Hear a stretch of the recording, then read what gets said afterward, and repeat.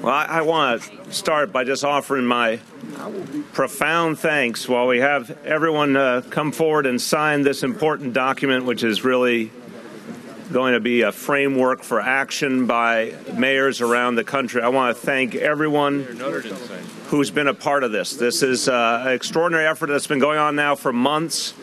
Mayors and their staffs working together so we could find a pathway for common cause to address the issues of inequality and so many of the issues facing our cities.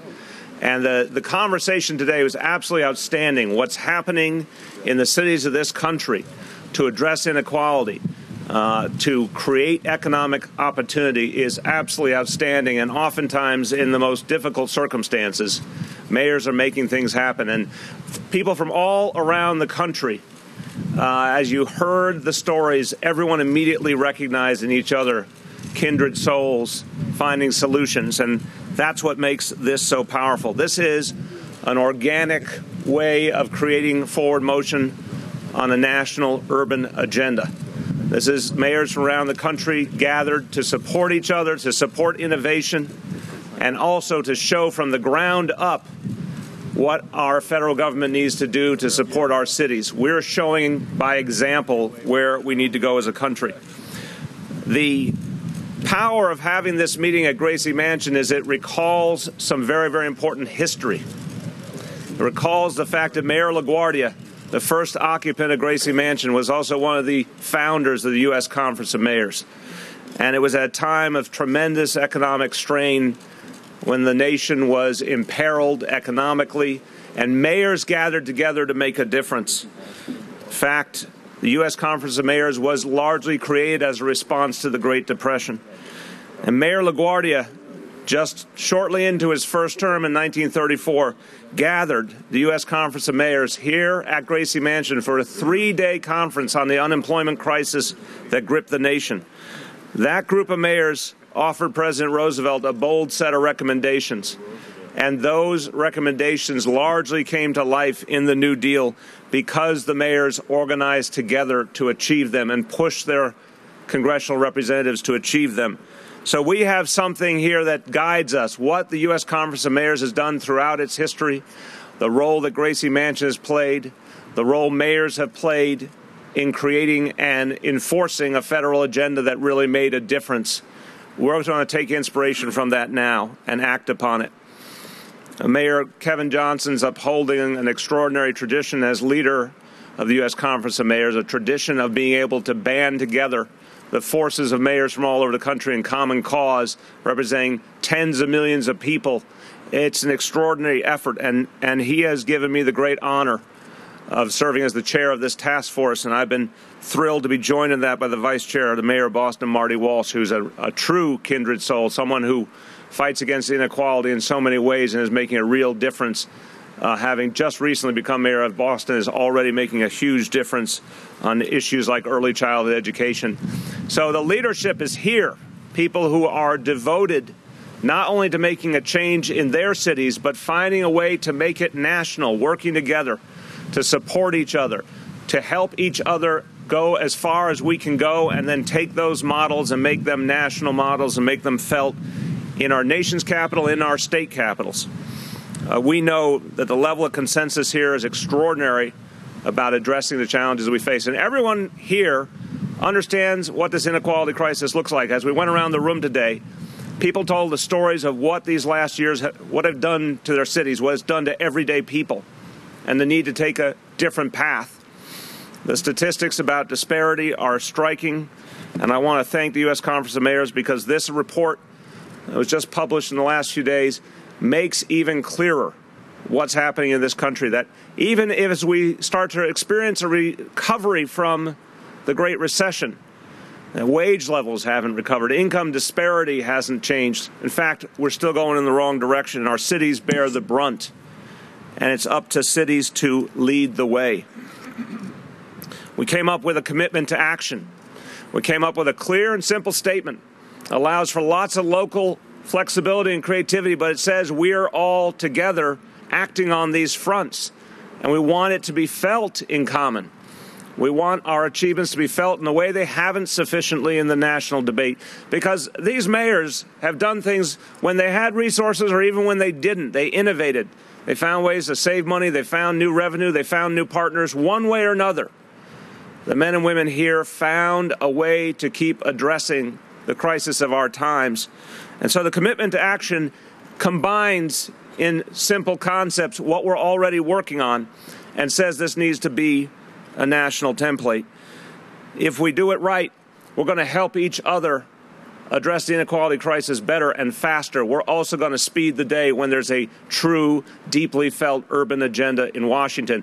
When Fiorello LaGuardia gathered mayors in the 1930s here at Gracie Mansion, the urban agenda was a given. And it continued that way through the 1940s, the 1950s, the 1960s, the 1970s. And then that was no longer a part of our discourse, and our cities suffered for it because of federal disinvestment aligned with the fact that urban issues weren't front and center the way they deserve to be. Well, now it's not just the economic crisis that has brought this back into perspective. It's the fact that cities are more important economically to the future of this country than ever before. We are where the economy is moving and growing. We are the focal point in a new knowledge-based economy. So cities have to work, and we've got to get the federal government back in the business of helping cities work. I want you to hear from some of these leaders. I have to tell you, I've been through a lot in public life, but I was downright inspired today. I was moved hearing the stories of what each of these cities are doing. It's absolutely outstanding. And I want to start with the leader of the U.S. Conference of Mayors, who's doing amazing things in Sacramento to begin with, but is doing so much more to bring cities to a point of greater strength all over the country. Mayor Kevin Johnson, President of the U.S. Conference of Mayors.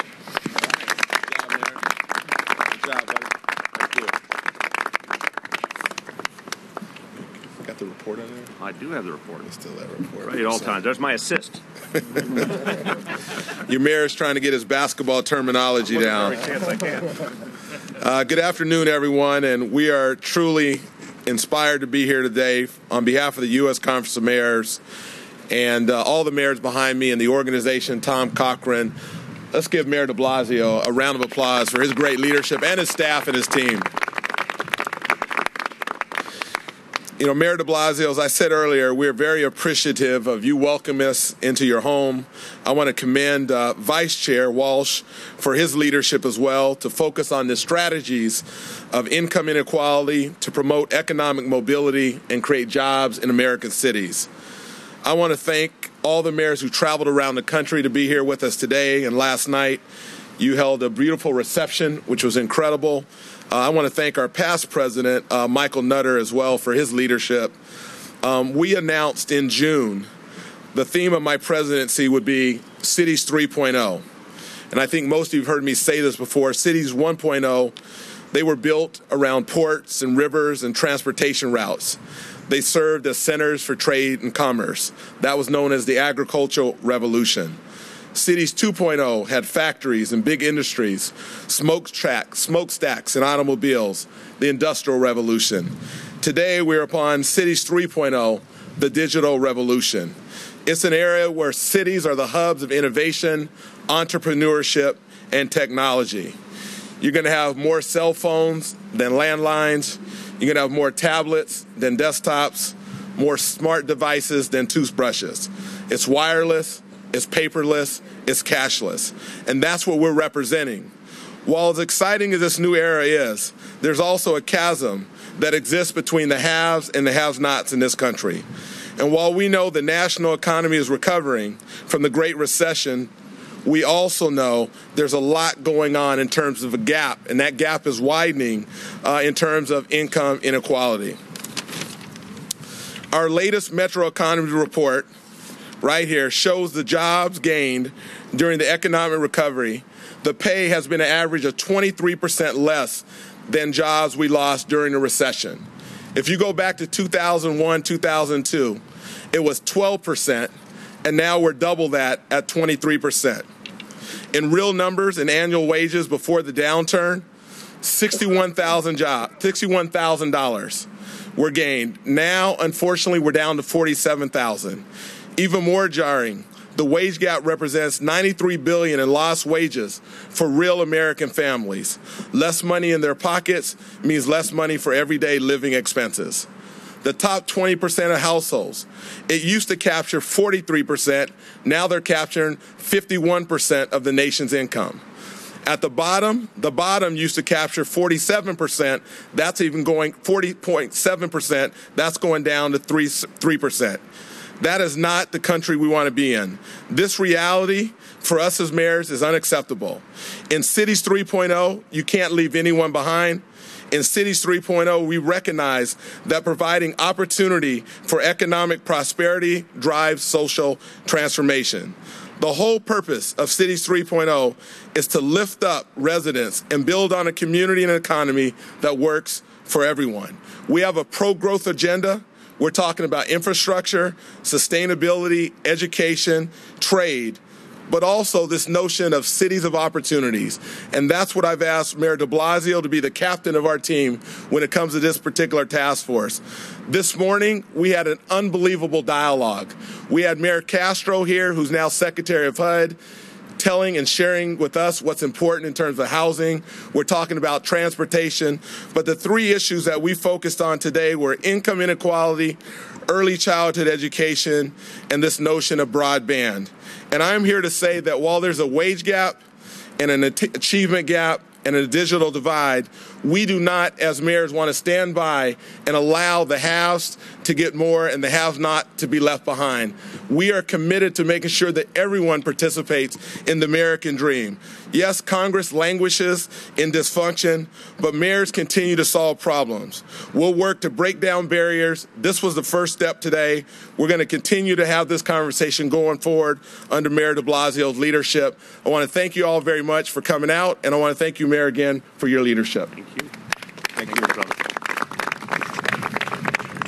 As I mentioned, I am blessed with a great vice chair for this task force. Marty Walsh is truly someone who looks at the conditions of the people of Boston and feels it very personally and is not going to accept the status quo.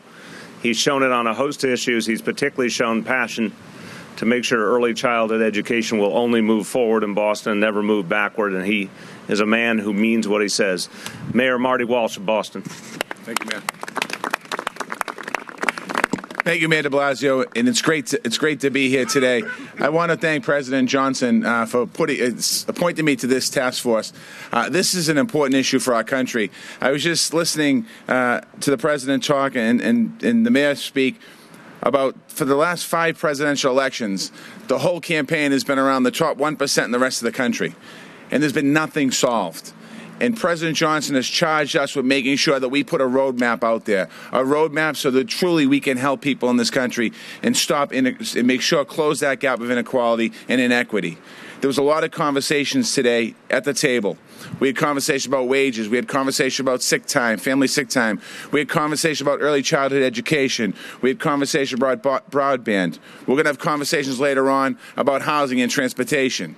But the most important thing that was said at the table, or wasn't said at the table, was this isn't a Democrat thing. This isn't a Republican thing. This is the right thing to do, and this is a bipartisan effort that we need to continue to move forward. We need to make sure we close that gap. When I became mayor of the city of Boston, when I got sworn in on January 6th, I spoke about this income gap. I spoke about inequality, inequity. Every single day in the city of Boston, I see it. The roadmap that we're laying down here with all the mayors behind me and other mayors that couldn't make it is going to be, we're going to finally, if we follow this roadmap, we will actually close that divide. We won't be talking about the haves and the have-nots. We'll be talking about Americans who are able to make it. Families who are able to make some money, earn some money, be able to afford where they live, be able to have good access to health care, good access to education, good access to housing, good access to transportation. So I want to thank you all for being here today, and it's such an honor to be standing here today with so many of my great colleagues behind me. Thank you very much. The next speaker I've had the pleasure of working with for many years.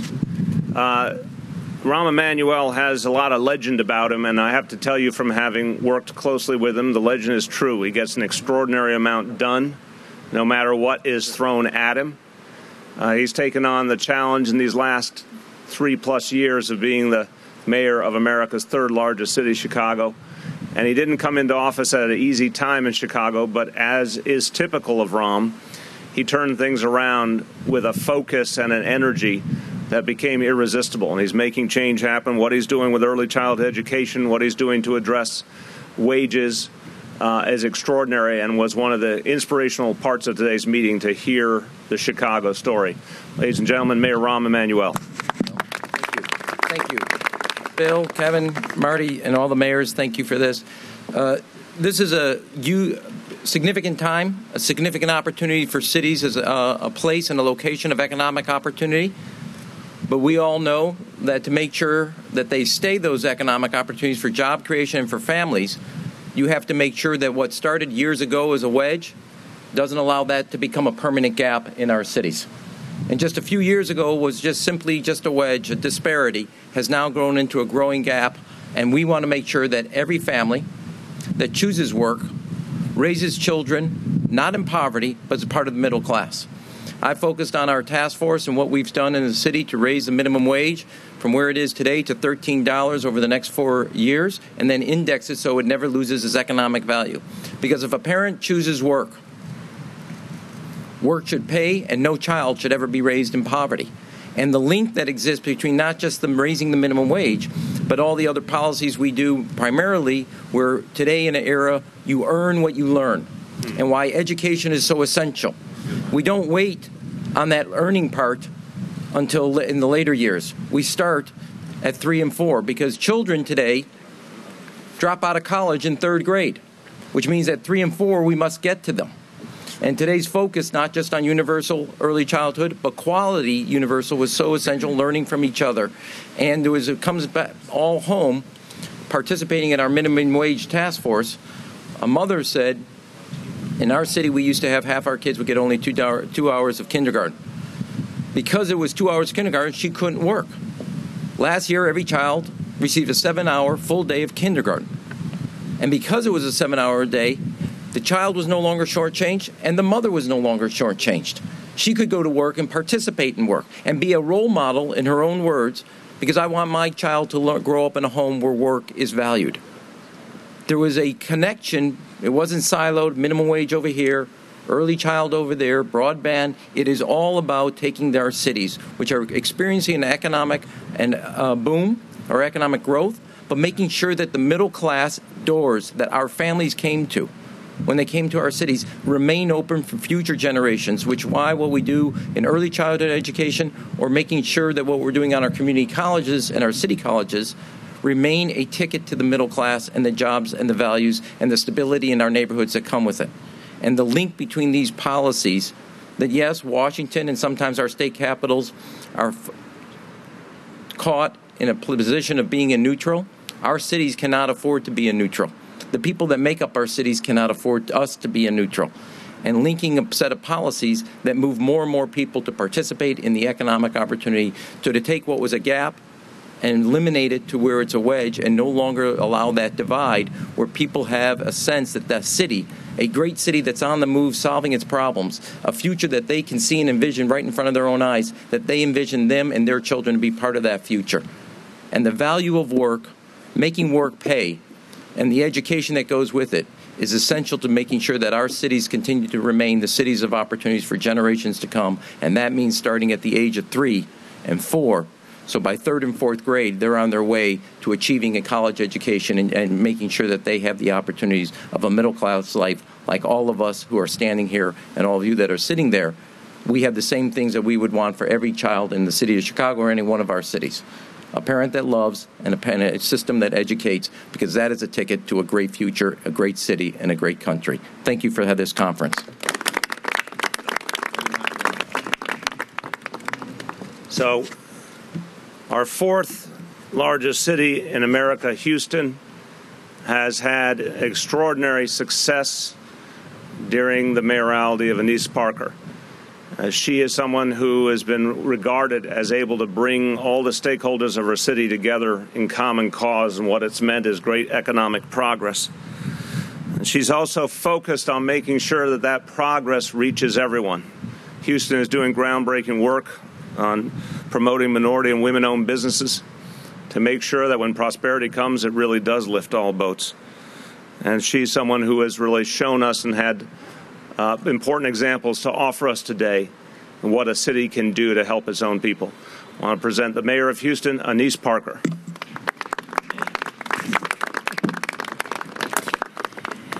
Thank you, and I appreciate the opportunity to be here.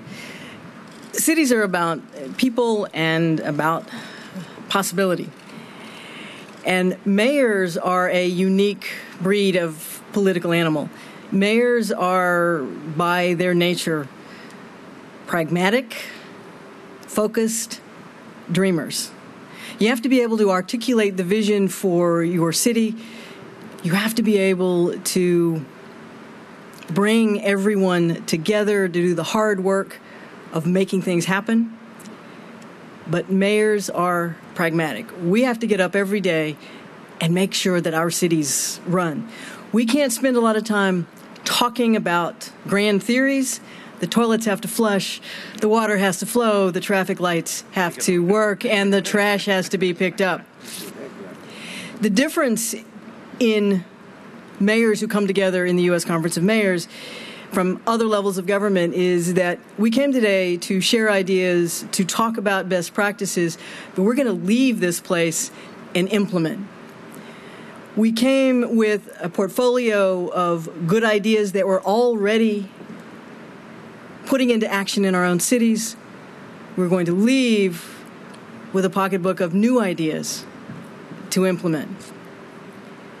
We talked about some things that are important in all of our cities. We'll come back together and expand on that list. No one solution is going to serve all of us.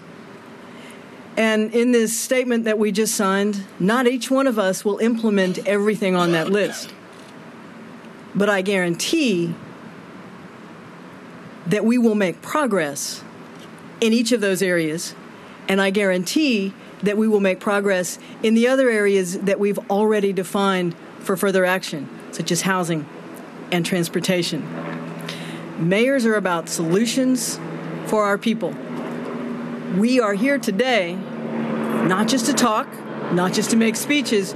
We're here today to make sure that we learn from each other and go back to our home cities and put these new ideas into action.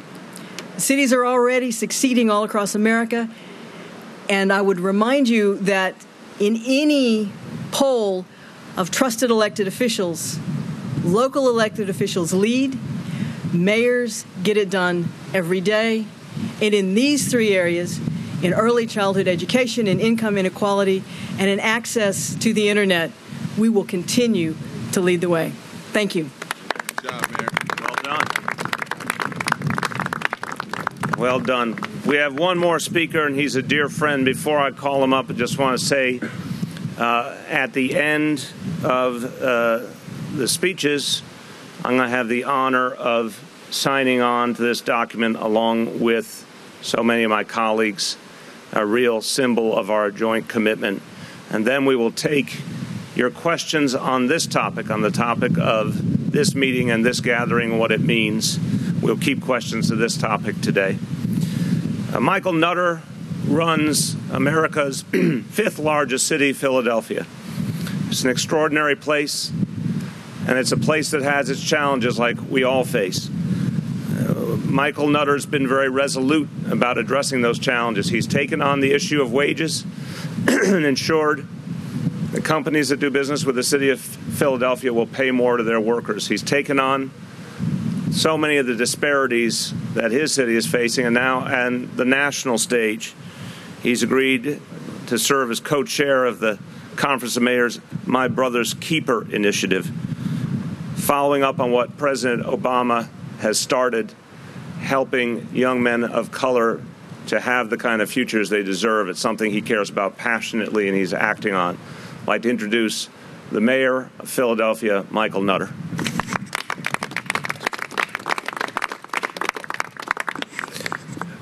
Life, liberty, and the pursuit of happiness. Those words have helped to guide our great nation and our cities all across America for hundreds of years. Unfortunately, you can't truly have life, liberty, and the pursuit of happiness, if you have life in poverty, if your children aren't educated, and you have no access to the rest of the world. 60 years ago, 50 years ago, many of us were fighting for access to a lunch counter or a job, to a neighborhood. Today, that access really is about the internet and how you can experience not only your own community, but the rest of the world. And the interesting thing about what happened today, and I again commend our host mayor and the chair of this Cities of Opportunity Task Force, Mayor de Blasio, the leadership of our president, Kevin Johnson, putting all of this together. So the people behind me and many others who could not attend, they're doers. Mayors get stuff done. I think Mayor Parker talked about there are talkers and there are doers. We talk among each other, we share ideas, and out of this particular meeting, I wouldn't be surprised if we actually put together a compendium of all of the ideas, the things that mayors are doing, just to address these particular issues, but so many, many more. And so to those of you in the press, if you want to see action, if you want to watch people doing something, come to our cities, talk to mayors. We get stuff done.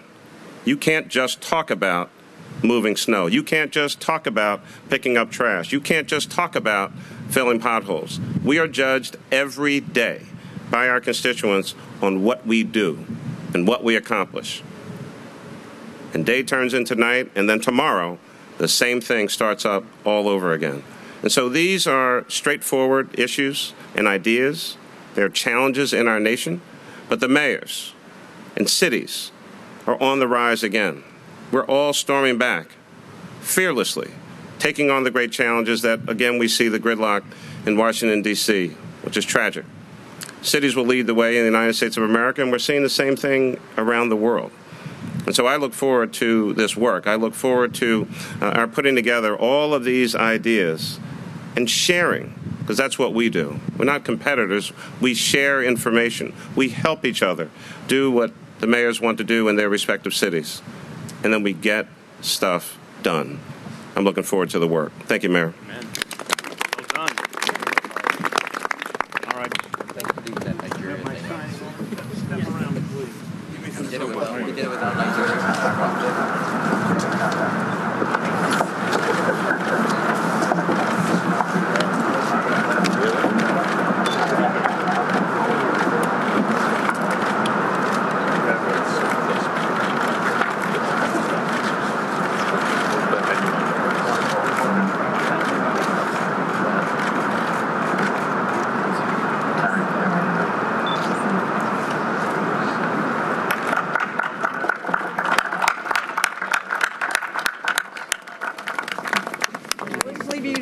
Talk to the press by yourself. Yeah, come on. I need my team. We want to keep it on topic. I need my team. We're going to keep it on top. Rahm will enforce on-topic questions. All right, on topic. Who's got something? Yes. Mayor, obviously this meeting is about cooperation between cities, between mayors. We heard Mayor Nutter say we're not competitors. We share information, but... Are you on topic? I think you're veering off topic. Next question on topic. Who's got it? Okay. You do compete every day for people, for businesses, and right now for the Democratic National Convention. So I was hoping you and Mayor Nutter could speak to that competition and how that is going. We're going to stay on topic. This is a good try, Grace, but we're going to stay on topic. I commend you. This is my good friend. That's right. My good there you friend. go. Right here. Making things happen. Thank you, brother. But to the other part of the question, which is, are we in common cause? I'll tell you why we are absolutely in common cause, and any of my colleagues who wants to join, feel free.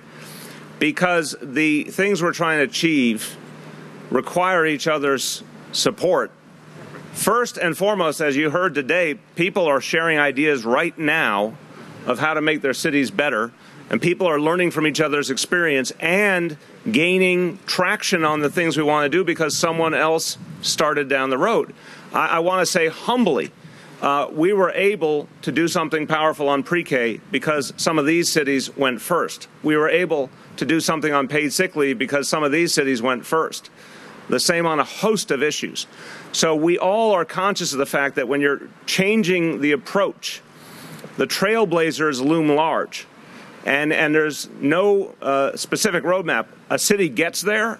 We want to, in this task force, make sure when a city gets there and figures out something that works, that it gets faster to the other cities and that we support each other in making it real. And then the bigger mission, to take that progress and that example to Washington. Now, there is no illusion in this group on how difficult it will be to change the Washington dynamic. This will be years of work. But it has to happen, because we can't continue to do what we have to do for our people without assistance from Washington, and by the way, from our state capitals, too. So rather than curse the darkness and say, well, there hasn't been an effective national urban agenda for years, we're going to light the single candle and say, let it be us who start it. Anyone want to add? No, you take the next one. All right, next question.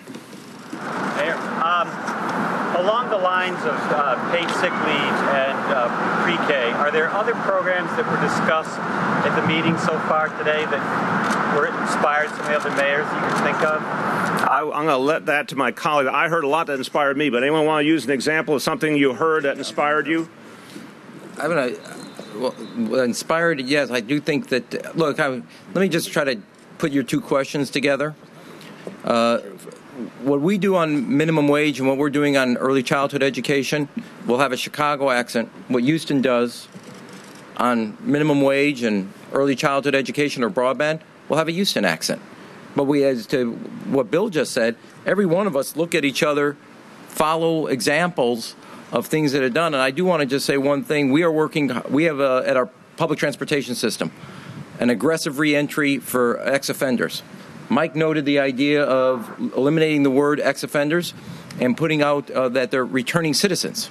Removing that stigma, if you are going to give people a second chance, what does that mean? And taking the stigma of ex-offender out, and it's a returning citizen, and then what are the policies that go not only with a name change, but that area, if somebody's willing to work, having come from there. There are other ideas that have been talked about while this was away on what I would say is we all face kids who face the summer slide. They basically go back 4 or 5 months in the summer from learning, and each of us have a variation how in the summer to fill that educational gap. And again, Mayor Parker then talked about what about year-round education rather than a summer educational program. We have Rahm's readers at our libraries. We make sure every kid in the Park District system has a half-hour of reading who is part of camp. But all of us had different ideas and variations on how to deal with similar challenge. Summer slide, there were like 7 different ideas from different people about how to handle that.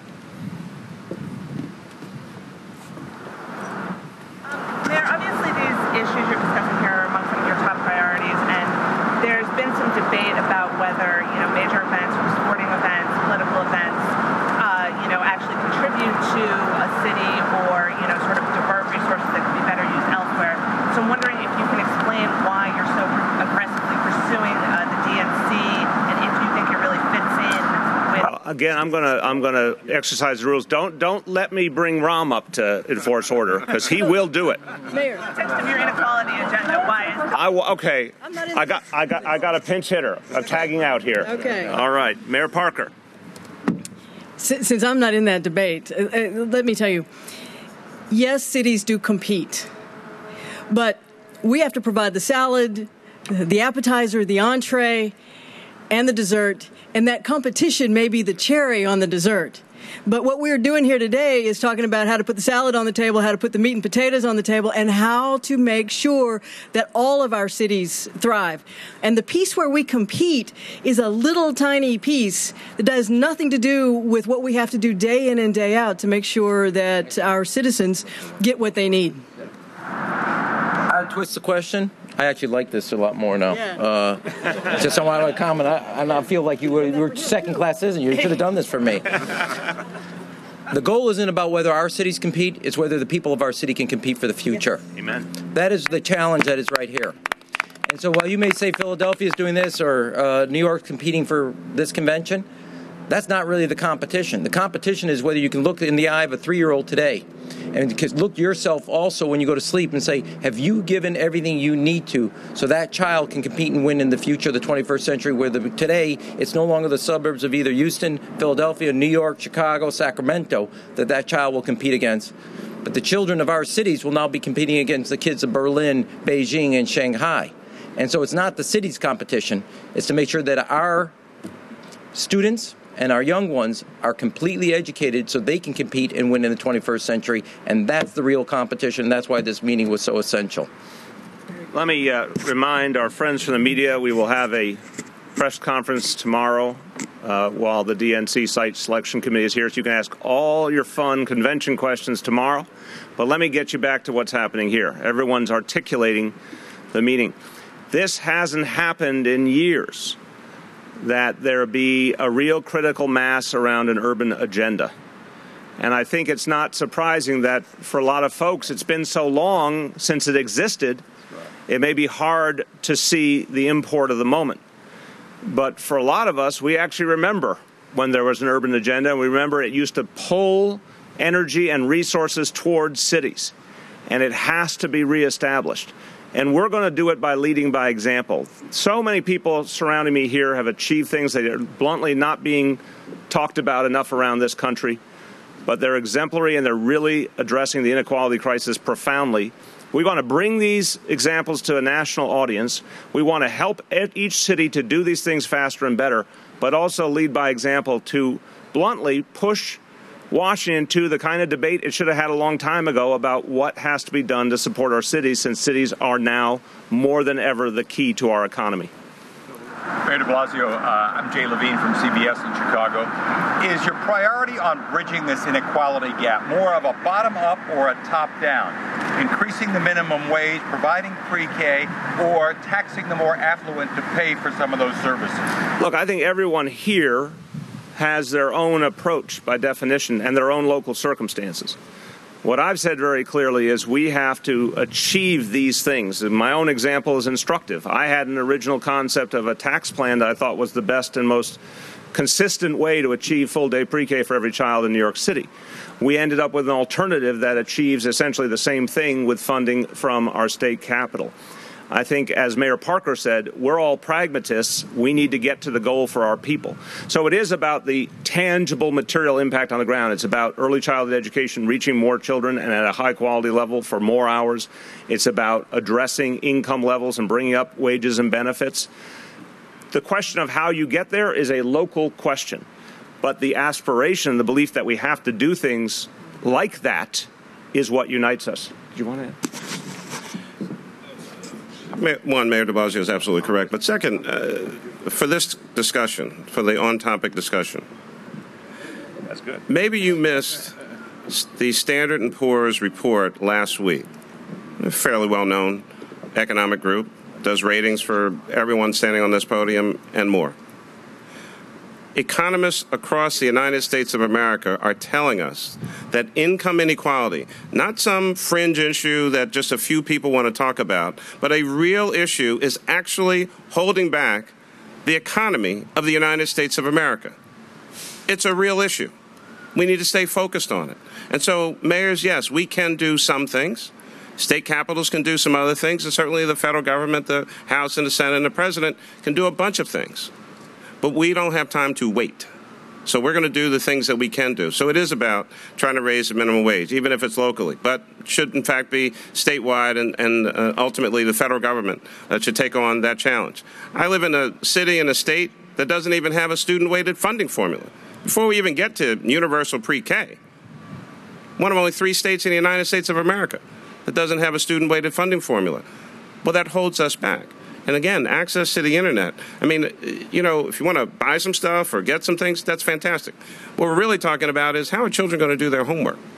How are you going to find a job? 80% of the jobs in the United States of America you have to find on the internet. You can't take the GED test in paper anymore. It's only on a computer. And so these are serious issues at the grassroots level. So bottom up, top down, left, right, sideways, underneath.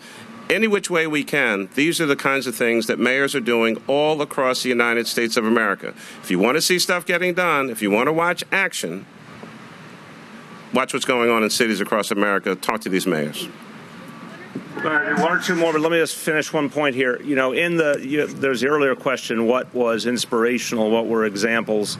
And I saw people just furiously writing as they heard each of their colleagues talk about what they had done. I had a moment when I was inspired listening to Rahm talk about what pre-K has done in Chicago to get kids ready for kindergarten. Because the speed with which his early childhood efforts are affecting the children of Chicago is breathtaking.